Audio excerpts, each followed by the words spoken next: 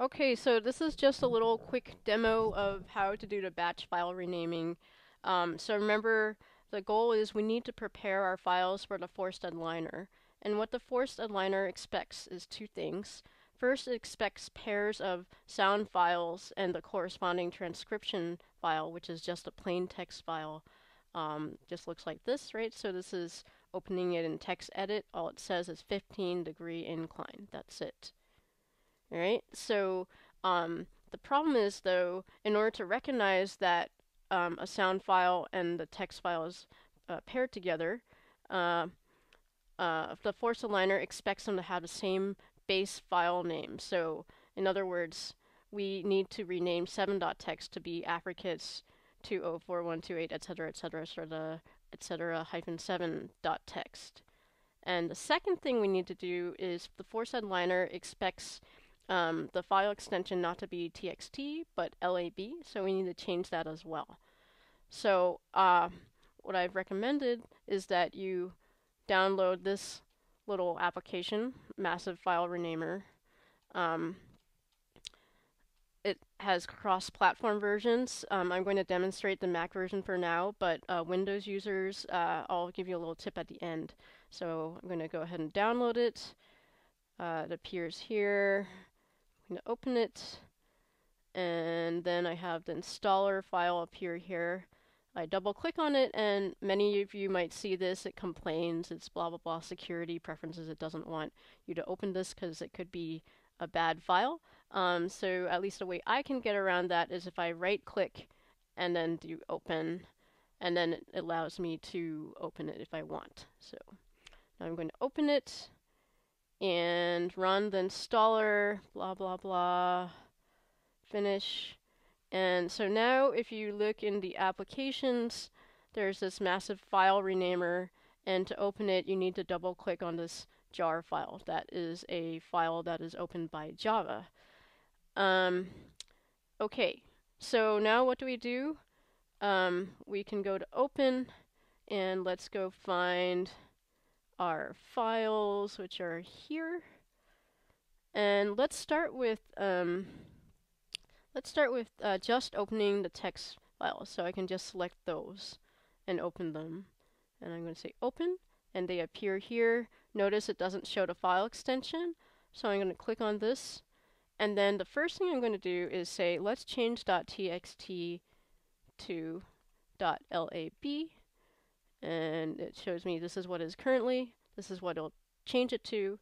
And I'll hit replace. And now if I go back to the Finder window, you can see they have been changed to .lab.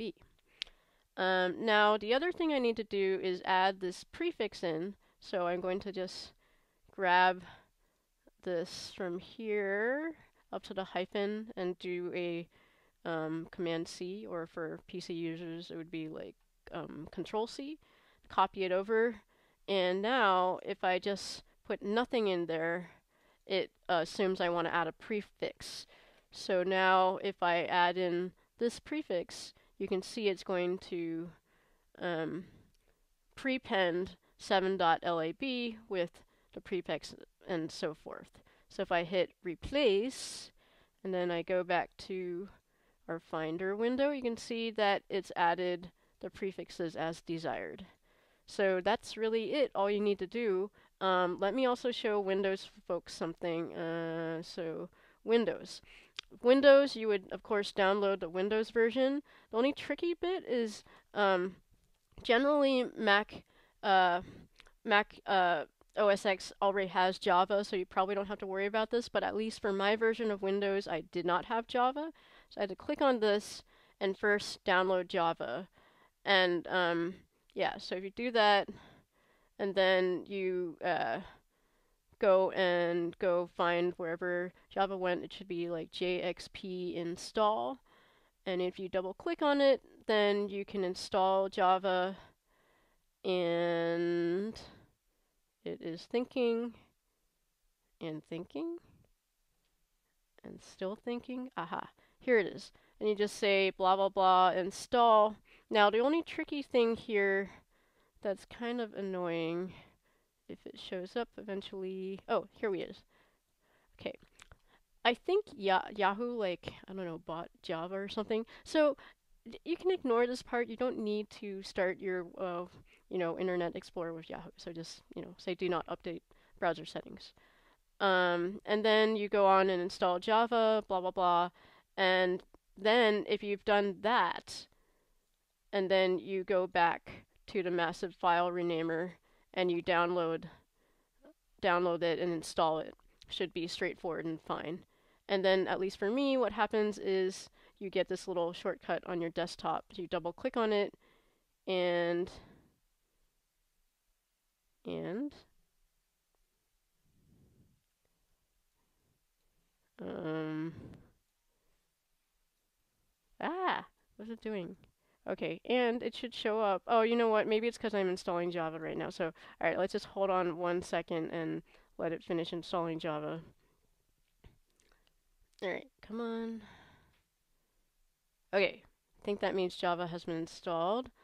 Um, so, you can click on, you can see if it's verify if it's working, but I'm going to go ahead and see if I can now open this massive file renamer.